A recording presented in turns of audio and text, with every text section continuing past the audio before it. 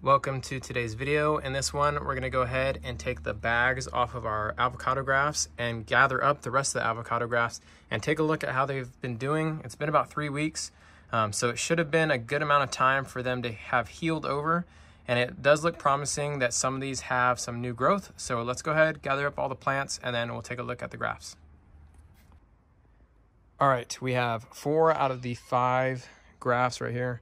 I'm gonna go ahead and just start cutting away at some of the plastic and see if it's healed over. And then once I get all these uncovered, I'll show you what they look like. But it is pretty promising because you can see we do have some buds, which should mean that these have been successful. All right, unfortunately, I do have some bad news. So with this one, it was a little wet. It's not really healed in. This one, again, also was super wet. The graft actually just comes right off. And then this guy, I'm too afraid to actually remove this because it's doing so good. I'm gonna let that have some more time so it can actually heal.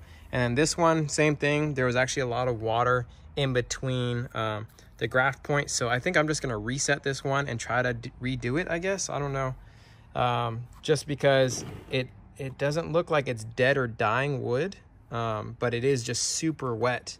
And I'm not sure if it's gonna take. So I'm gonna reset this graft and I'm gonna put on some new grafting tape and make sure that these are all good.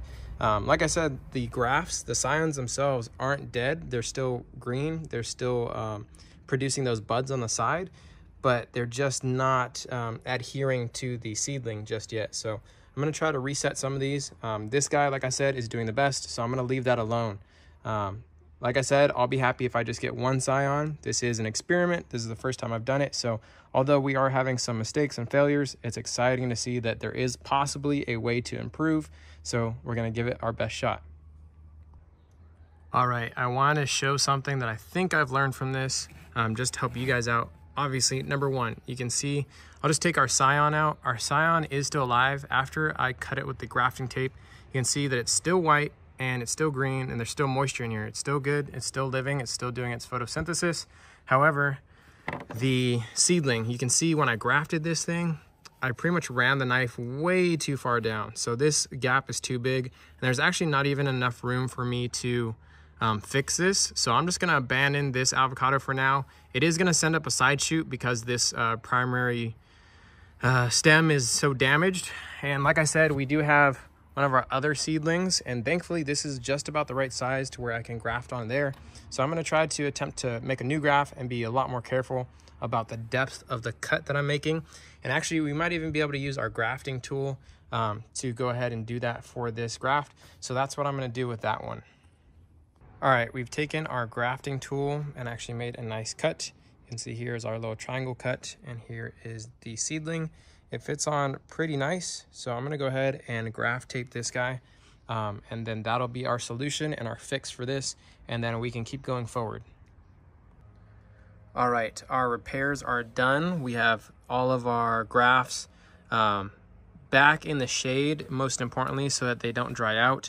I'm gonna cover this with this jar, but we went in and we actually used our tool so that the cuts on the grafts were a lot tighter to these seedlings, and so the scions are attached a lot closer, so there isn't that gap anymore where there was that little pocket of air, so that the seedling actually doesn't die this time and dries out. So like I said, the grafts are a lot better, the grafting tape is a lot tighter, so I have high hopes that we actually fixed our issue with the grafts, and I'm hoping that they take.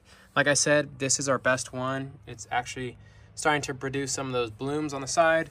I'm going to take a look at our big tree, but that's about it for this video, guys. I hope you enjoyed, and I hope you learned something from my mistakes when grafting.